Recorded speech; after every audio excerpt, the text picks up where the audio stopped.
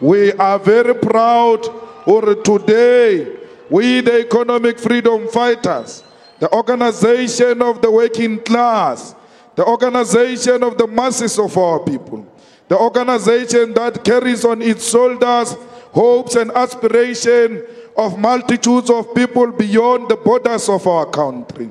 We are celebrating a second-year anniversary, more firm, more determined, focused more than ever before.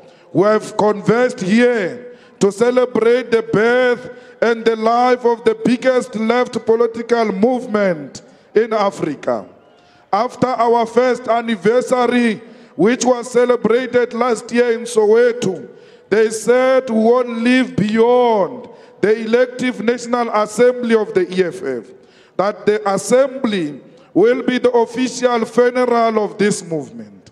I'm happy to report to you, the ground forces of the EFF, and to all South Africans, including the rest of the continent of Africa, that your organization, the EFF, is still alive and growing at an unimaginable speed.